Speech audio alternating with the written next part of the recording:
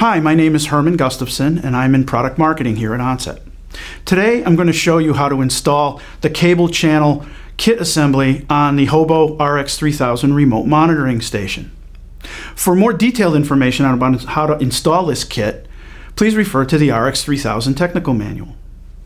The cable channel kit allows the ability for the cables from your smart sensors, your charging device, or your ground to penetrate through the case and into the logger, and they provide a way to seal these cables from the outdoor elements.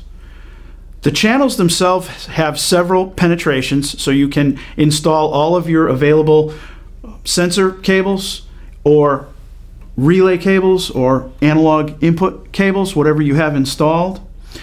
Once you have those cables installed in place, and here we have a ground cable, we have a smart sensor cable, and we have a charger cable installed, what you want to do with the existing or the additional penetrations is you want to use the enclosed plug assemblies, which this is one of them, and you want to install them with the narrow end of the plug inwards. There is some silicone lubricant that comes with the kit.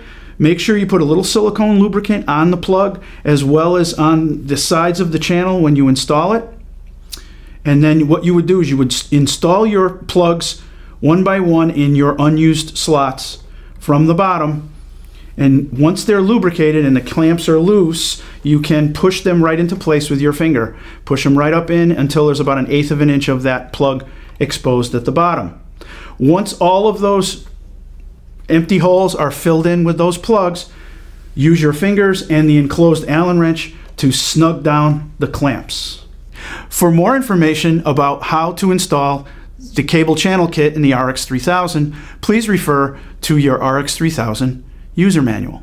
Thank you.